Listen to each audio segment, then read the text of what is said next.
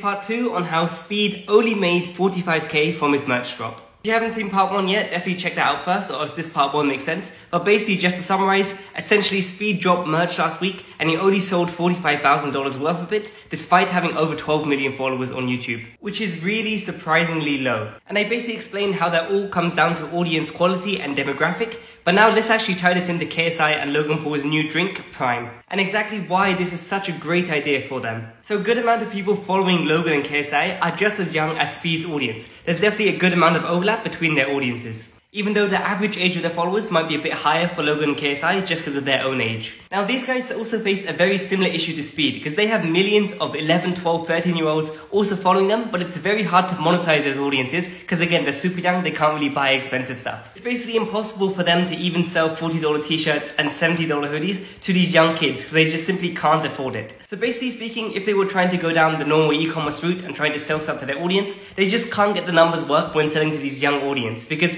if you price your products so little, the numbers just don't work with shipping and all the other costs factored in. However, £2 bottles of water on the other hand is definitely something that the audience can buy because it's very cheap, and it's also something that they will happily buy multiple times as long as they nail the taste. Also, they don't have to order it online, they can just go to the store and buy it. And multiple £2 purchases of these drinks can very quickly add up to hundreds of pounds in customer lifetime value, which basically means they can literally push maybe even 1,000 times more volume selling these cheaper drinks than they could ever do with merch, at least with this very young and hard to monetize audience. So what they've really done is they found a really strong way to monetize a near majority of their audience, which is basically something that most YouTubers haven't done. And they don't just have to rely on the $1 CPM that YouTube would originally pay them via AdSense for those low quality views. And now there's another really great influencer marketing lesson in here. When you're working with a young influencer who probably has a young audience, you can only really sell lower ticket products, ideally under $25 in sale price. However, when you're working with an older influencer, you can easily sell much more higher ticket products. Now let me let you in on a little secret. For some of our stores, when we're using an influencer with a really young audience,